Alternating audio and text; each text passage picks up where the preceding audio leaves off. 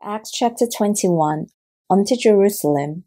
After we had torn ourselves away from them, we put out to sea and sailed straight to Kos.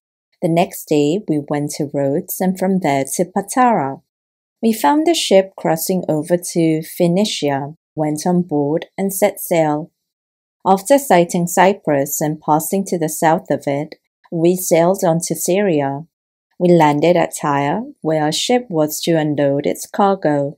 We sought out the disciples there and stayed with them 7 days. Through the Spirit they urged Paul not to go on to Jerusalem. When it was time to leave, we left and continued on our way. All of them, including wives and children, accompanied us out of the city, and there on the beach we knelt to pray.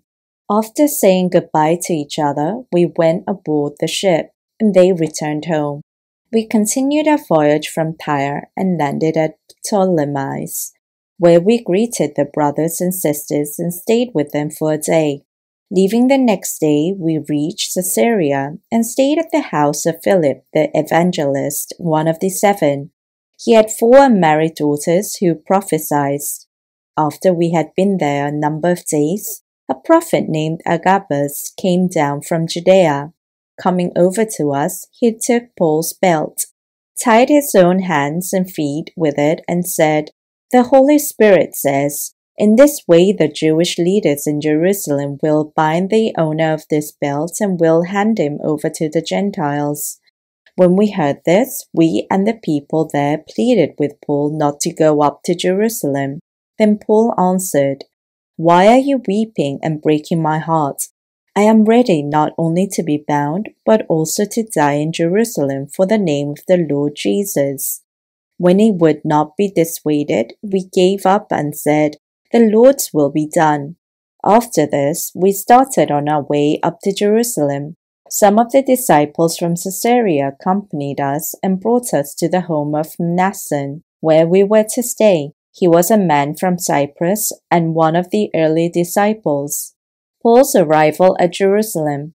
When we arrived at Jerusalem, the brothers and sisters received us warmly. The next day, Paul and the rest of us went to see James, and all the elders were present. Paul greeted them and reported in detail what God had done among the Gentiles through his ministry. When they heard this, they praised God. Then they said to Paul, "You see, brother, how many thousands of Jews have believed, and all of them are zealous for the law. They have been informed that you teach all the Jews who live among the Gentiles to turn away from Moses, telling them not to circumcise their children or live according to our customs. What shall we do? They will certainly hear that you have come. So do what we tell you. There are 4 men with us who have made a vow. Take these men, join in the purification rites, and pay their expenses, so that they can have their heads shaved. Then everyone will know there is no truth in these reports about you, but that you yourself are living in obedience to the law. As for the Gentile believers, we have written to them a decision that they should abstain from food sacrificed to idols, from blood, from the meat of strangled animals, and from sexual immorality."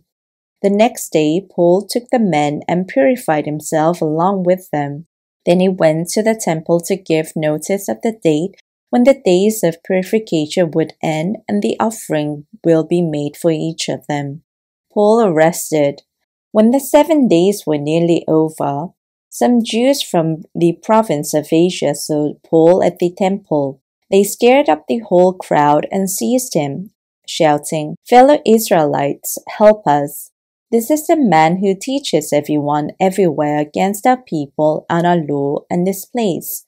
And besides, he has brought Greeks into the temple and defiled this holy place." They had previously seen Trophimus, the Ephesian, in the city with Paul and assumed that Paul had brought him into the temple. The whole city was aroused, and the people came running from all directions. Seizing Paul, they dragged him from the temple, and immediately the gates were shut. While they were trying to kill him, news reached the commander of the Roman troops that the whole city of Jerusalem was in an uproar. He at once took some officers and soldiers and ran down to the crowd. When the rioters saw the commander and his soldiers, they stopped beating Paul. The commander came up and arrested him and ordered him to be bound with 2 chains. Then he asked who he was and what he had done. Some in the crowd shouted one thing and some another, and since the commander could not get at the truth because of the uproar, he ordered that Paul be taken into the barracks. When Paul reached the steps, the violence of the mob was so great he had to be carried by the soldiers. The crowd that followed kept shouting, "Get rid of him!" Paul speaks to the crowd. As the soldiers were about to take Paul into the barracks, he asked the commander, "May I say something to you?" "Do you speak Greek?" he replied. "Aren't you the Egyptian who started a revolt and led 4,000 terrorists out into the wilderness some time ago?" Paul answered, "I am a Jew from Tarsus in Cilicia, a citizen of no ordinary city. Please let me speak to the people." After receiving the commander's permission, Paul stood on the steps and motioned to the crowd. When they were all silent, he said to them in Aramaic,